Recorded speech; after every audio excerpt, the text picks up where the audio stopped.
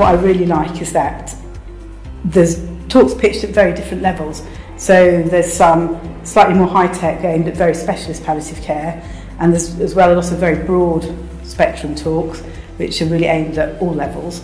And whatever level you are, you will get something out of all of the talks. We have nurses, we have physiotherapists, we have physicians, we have subspecialties represented in a way that I have not experienced at any other of the global conferences that I have attended. The quality of the posters that are submitted are just increasing the quality every time, and I don't know whether it's just from what's happened this time around, but the number from Europe has increased.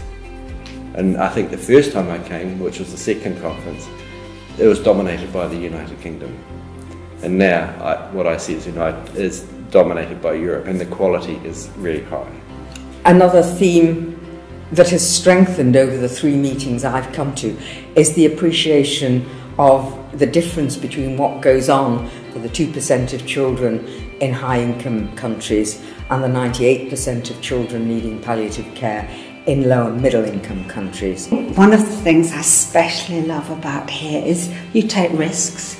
You make us think outside the box, you stretch us, and you always put slightly challenging things into the programme, slightly unexpected things, and that's very refreshing. What I would say is one level